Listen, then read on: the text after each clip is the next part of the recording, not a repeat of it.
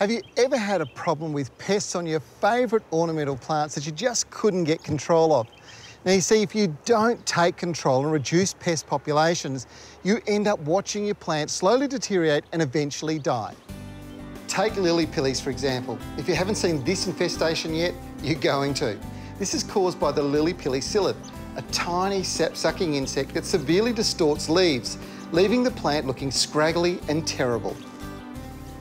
In the past, the only way to treat this pest was using a very toxic chemical called Rogor.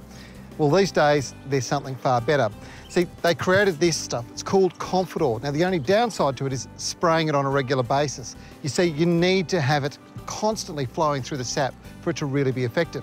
Commercially, there was a solution many, many years ago, and it was this one here. It's called Initiator. And you take these tablets, pop them into the ground, and it's constantly drawn up through the foliage.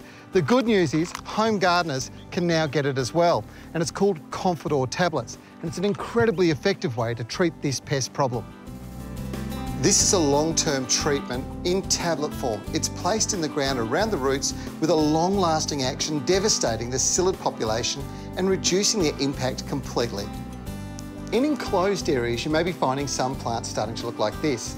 This is the most severe stage of two-spotted or red spider mite infestation. These microscopic pests suck the sap from leaves, and their populations build up through the summer to massive levels in the autumn. As winter closes in and plants' growth slows, the damage becomes more apparent.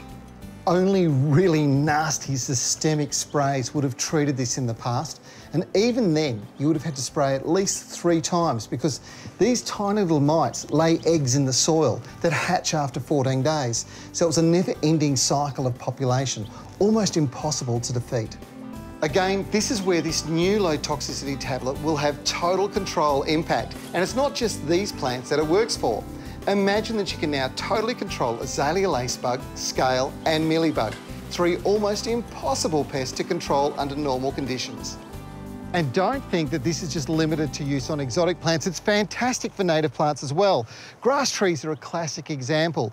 Quite often, 12 to 18 months after they've been transplanted, they'll die and they start to rot at the heart. It's caused by white scale and it gets right in there, really causing some severe problems. You apply this, it gets control of the white scale, and the good thing about it is that it's effective for up to 6 months in the soil.